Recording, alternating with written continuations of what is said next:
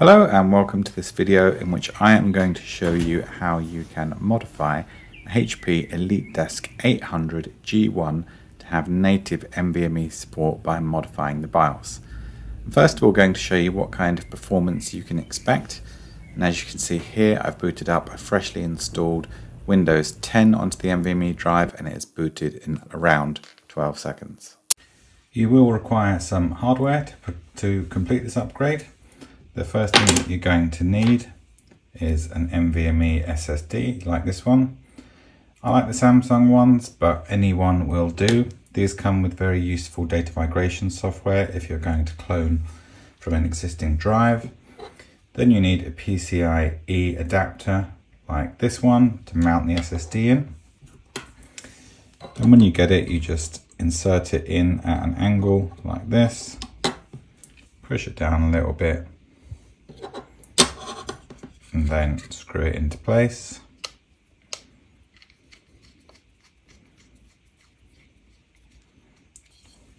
And that is ready to use. So before I put that into the machine, I will show you how to modify the BIOS so that it can support this natively as a boot device.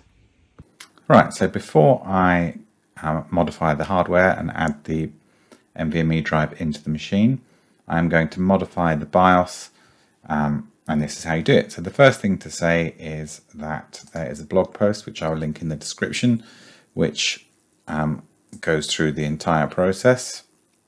We've already gone past the required hardware, and so we move on to this section here, install the required drivers and software.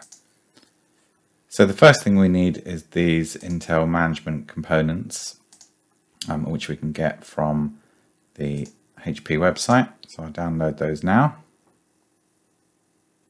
and just run the installer.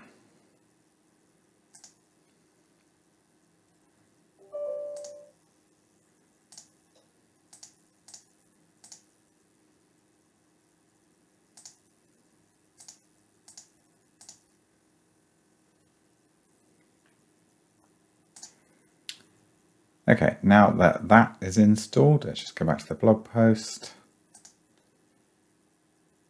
We will download these Intel Management System Engine tools. These are coming straight from my blog, and I'm just going to open that zip file, and I'm going to take that folder that's in here, and I'm just going to put it on the root of the C drive.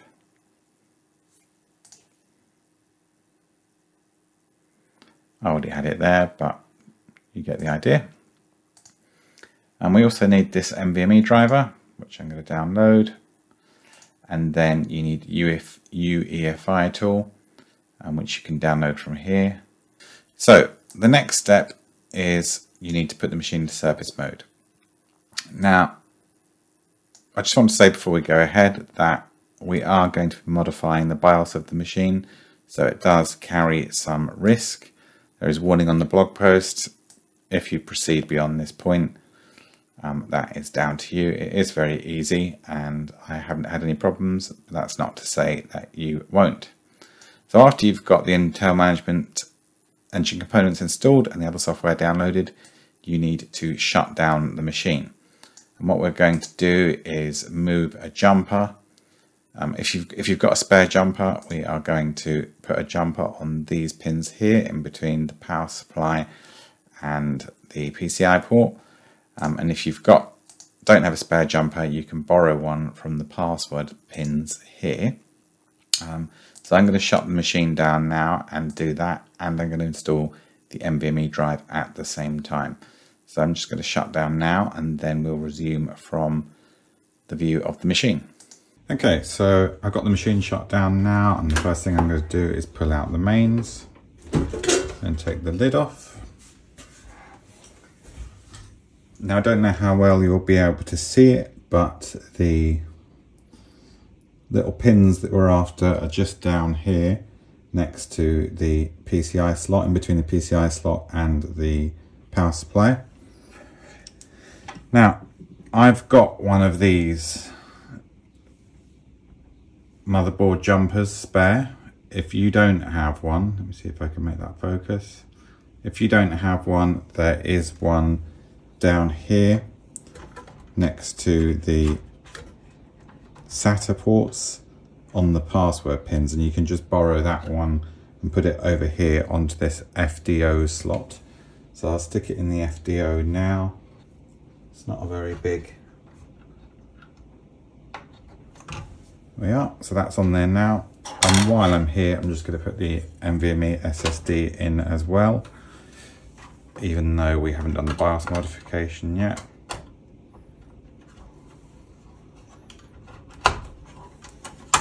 There we go. And I'm just going to stick the case back, the lid back on for now, even though we will be coming back in here to take that pin off again.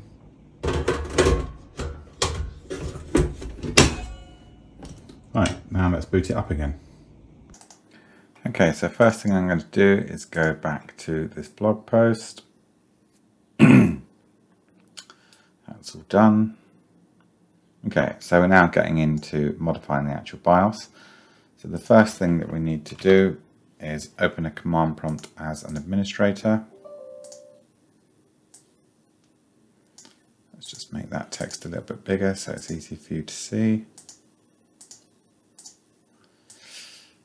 Okay, so I'm going to cd into here.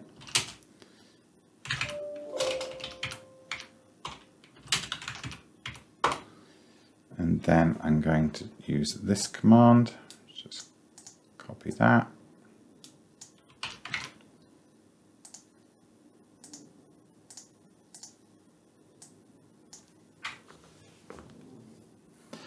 And that backs up the region of the BIOS that is writable. You'll notice that it's only 10 meg, not the full 16. That's now backed up.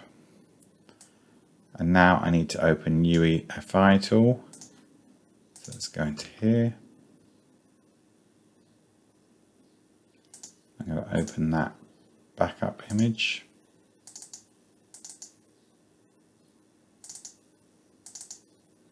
There's my backup.bin. So if I expand out this UEFI image and then open out the first section, and I go right to the bottom of this first section until I see this CSP libdxe, and I right click and do insert after.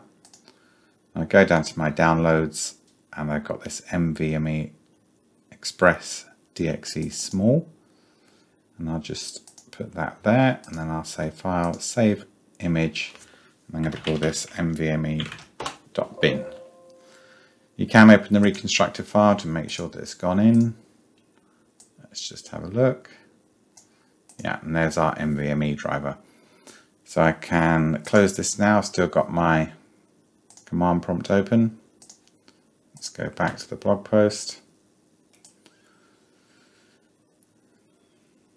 Okay, so now we are going to, this is the point at which we're actually going to write the BIOS back. So this is the first point in which we're actually changing anything on the machine.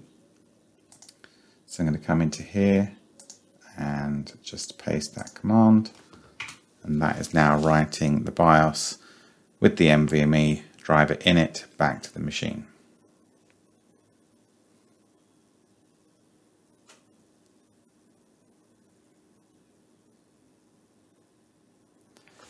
So at this point now, our machine does have NVMe support, and now you have got some choices to make. I'm not going to do this step because, as you can see in the video, I've just installed the NVMe drive. So you can either now freshly install your operating system, whether that's Windows 10 or something else is up to you. But you must, if you want to boot from an NVMe drive, you must have UEFI boot mode enabled, and it must be set to actually boot from UEFI. I disabled all the legacy options on my machine. Now, if you want to keep your existing installation, you will have to make sure that first of all you migrate anything that's on here to your new SSD, and if this isn't a GPT style partition, which mine is, But if yours is MBR, then you'll need to migrate it over and then convert it to MBR, which is to GPT, which you can do on the command line. It's out of the scope of this, but what I will do is just go and grab that Samsung data migration software.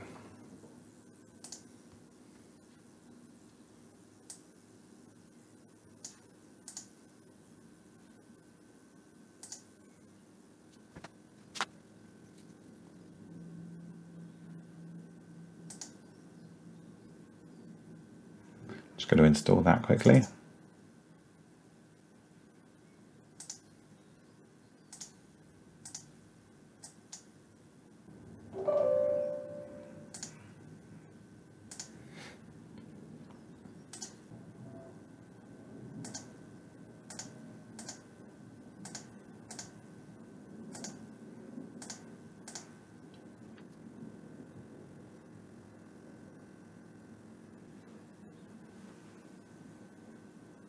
Okay, so that's installed now. I'll run it.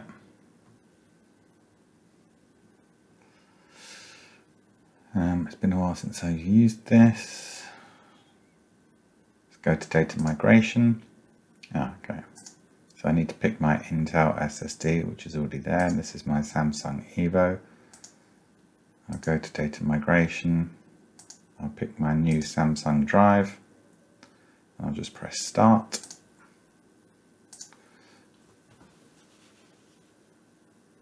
Okay, so now the actual migration is beginning, and because I'm going from a SATA SSD to the NVMe SSD, it is going quite quickly.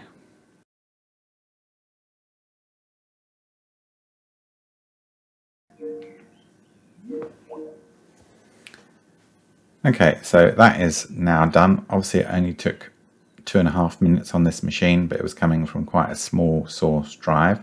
If you're coming from a mechanical hard drive, this will take a lot longer, and now the machine is going to shut down automatically. And what I will do is remove the SATA drive and boot straight from the NVMe, and I'm also going to remove that jumper from the FDO pin.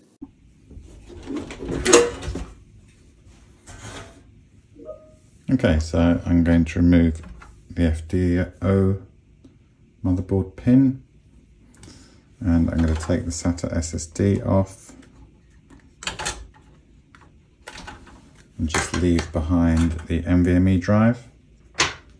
You can also use an adapter like this one, which has an NVMe drive at the bottom and a SATA SSD at the top, and then you can just go with a short SATA cable from here to one of the SATA ports if you want some extra storage. These are quite good.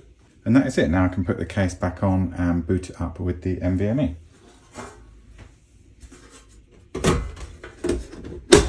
So I'm now booted back up into the NVMe drive. I'll just give you a quick idea of how fast it is. I'll just run this Crystal Disk Mark test. So you can see from the results of the Crystal Disk Mark test that the drive access speeds are incredibly quick, even compared to a SATA SSD. So it's well worth doing the upgrade. You can also, if you've got a SATA SSD or a mechanical hard drive, you can keep that in the machine, no problem, but you'll get the maximum benefit from booting from your NVMe drive and keeping your operating system there. I hope you enjoyed the video. Let me know if you try it and how you get on and what sort of results you get. See you in the next one.